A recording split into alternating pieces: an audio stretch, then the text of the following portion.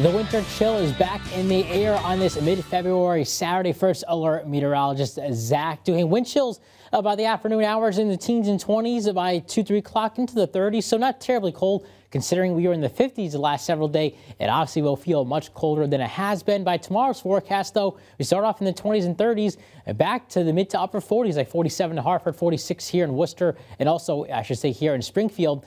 So yes, on the mild side, the next weather maker comes in mid to late week, so it's a pretty dry forecast until that time.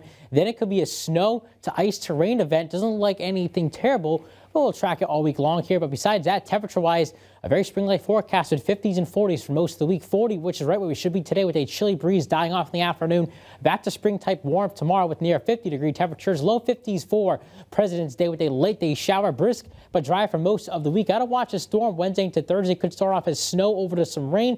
The next weekend could bring us our next chance at a wintry type storm. Stay with Western Mass News on air, online, and on our app throughout the day for breaking news, weather, and exclusive content.